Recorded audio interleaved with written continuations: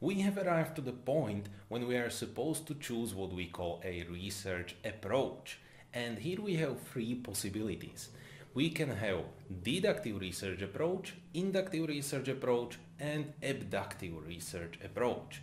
Now, even though that there are three choices, if you are a bachelor or a master student, you will most likely end up with a deductive approach and maybe inductive approach. You are very unlikely to end up with abductive approach because these kind of researches simply take much longer time than is the time that you have dedicated to write your thesis.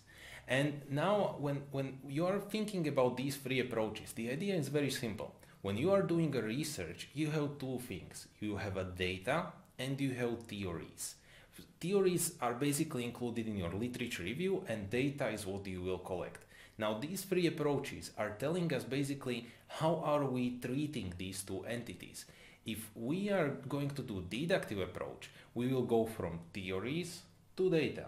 If we have inductive approach, we will go from data to theories. And if we have abductive approach, it's very similar to inductive. We are also going from data to theories, but it's a little bit more complicated. I will come back to that later.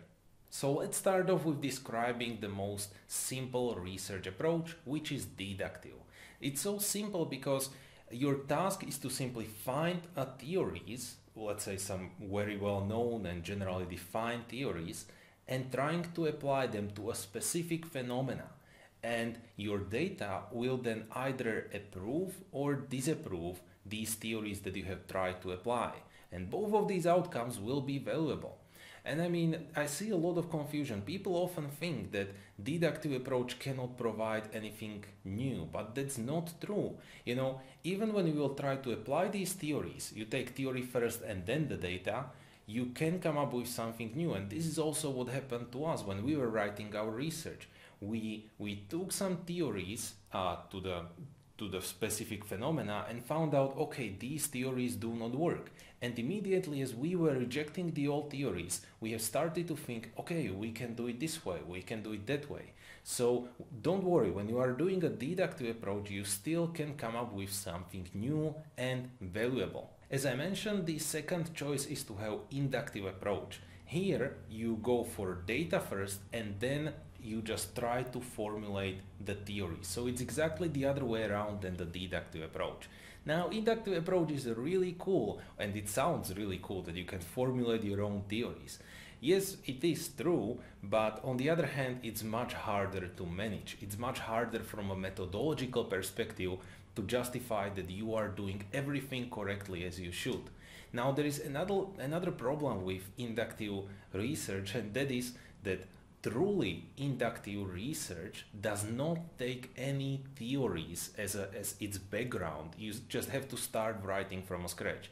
And I have read many academic articles and I have seen maybe just 2 or 3 truly inductive academic papers.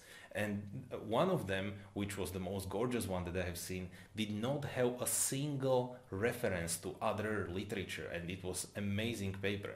But it took, I think, 10 years to construct that academic paper.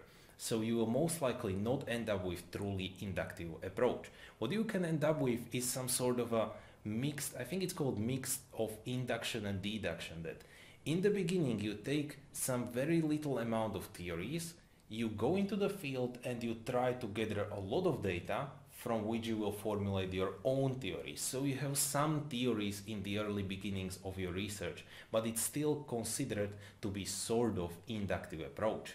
So be very careful about this. Finally, we have abductive approach, and this is a really tricky concept to grasp. Now, abductive approach is very close to inductive in a sense that we are going from data to theories. But in inductive approach, it is assumed that you have possessed all of the relevant data to construct the theories. While in abductive approach, you are assumed to have just enough data to formulate some theories which might be correct or which should be correct. Now, an example of abductive reasoning or abductive approach is medical diagnosis. I mean, when you are at a doctor and you tell some symptoms, you are having a headache, you have some skin problems, then this doctor does not have all of the information about you, just hopefully enough information to give you a correct answer of what the problem is. Again, another example of abductive reasoning is when a policeman comes to a criminal case. I mean, a policeman or a detective does not have all of the information about what happened, but just some limited amount of information from which this policeman will try to have a conclusion of what happened. And this is the same with researches. If you have abductive research, you try to collect enough information to formulate solid enough theories. It's a very tricky concept to grasp, so I hope I simplified it correctly. Alright, those were the 3 approaches that you can choose from. As I already mentioned you, I recommend mostly the deductive approach. Maybe consider inductive if it sounds interesting for you, and looking forward to see you in the next videos.